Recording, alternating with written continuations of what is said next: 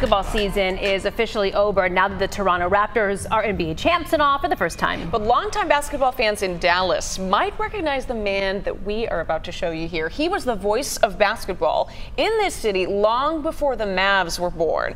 Chris Sadeghi reminisces with him in today's Daybreak Rewind.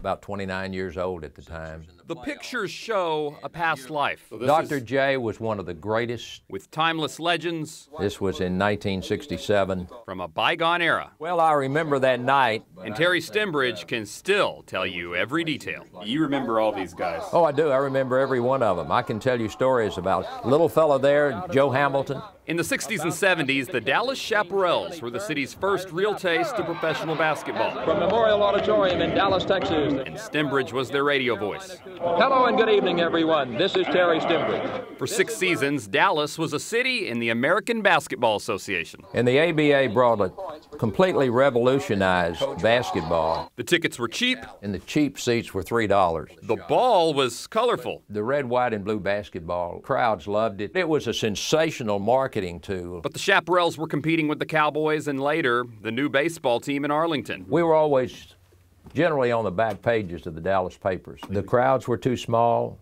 It cost too much. Film from the SMU Jones Film Archive shows the final game they ever played in Dallas, a win over the Carolina Cougars. And possibly the smallest crowd that I've ever seen at Memorial Auditorium, and perhaps that's only fitting, and quite a testimony to why this ball club is leaving town. Well, that was really a sad evening. The team was sold to buyers from San Antonio, and Stembridge went with them when they moved the team to become the now rival San Antonio Spurs.